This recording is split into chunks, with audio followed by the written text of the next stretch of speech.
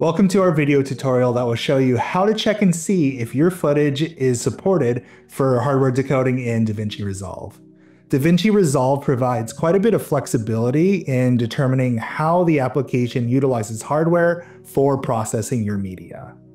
Depending on the type of media, Resolve can utilize the GPU for a lot of your processing, but also supports hardware decoding and encoding from both integrated graphics on your CPU or a dedicated GPU, as long as the codec format is supported by both DaVinci Resolve and the hardware manufacturer.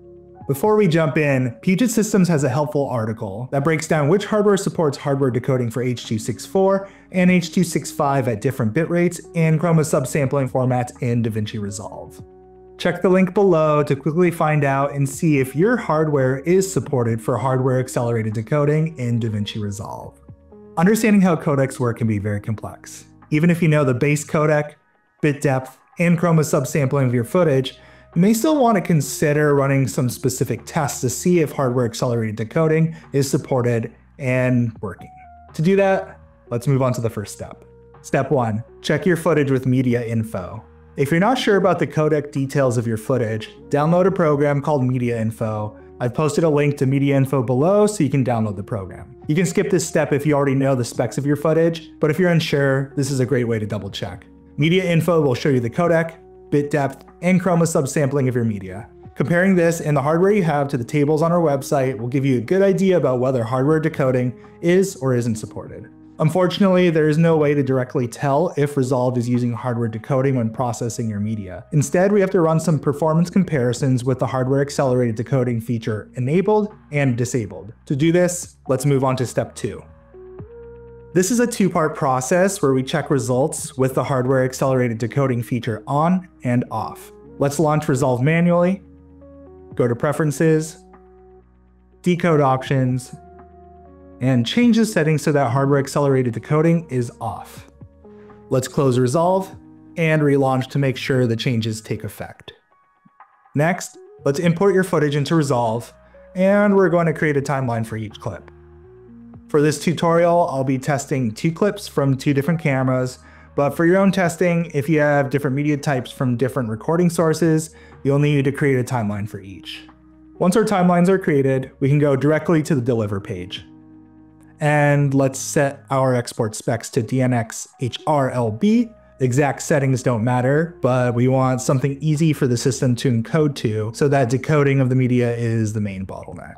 Let's also make sure we name this file decode off and save the project so that we don't have to do this again later.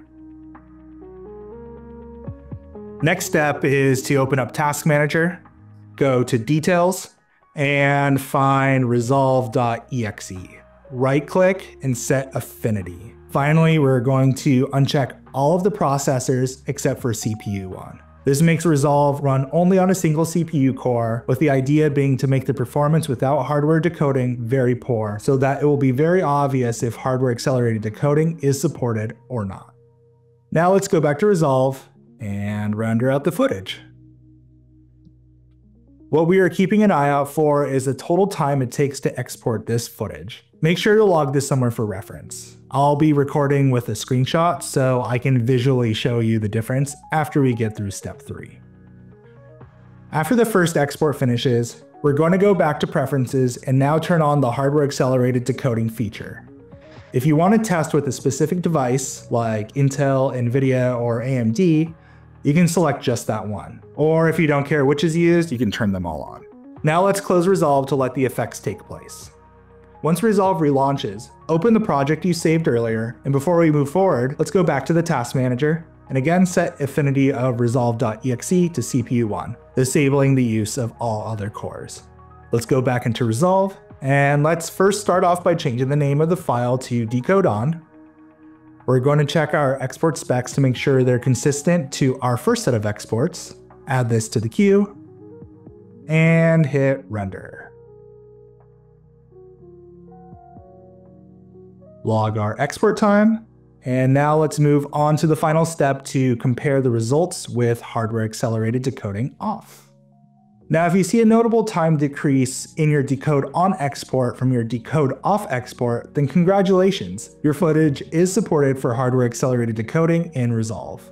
However, if your footage exports at roughly the same amount of time, then with high probability, we can assume that your footage is not supported for hardware accelerated decoding. This could be for a number of reasons. It could be that your hardware doesn't have support, or that it does, but Blackmagic hasn't added support on the software side. Or it could just not be possible with the hardware currently available.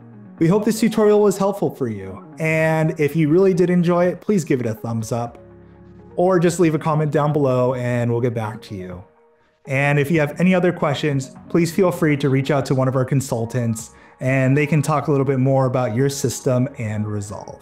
And if you're still unsure how your hardware is supposed to be performing in DaVinci Resolve, go to PugetSystems.com and try PugetBench for creators. It allows you to run a benchmark and compare your system's hardware specs to others with similar specs to see if your performance problems are due to your system or your workflow.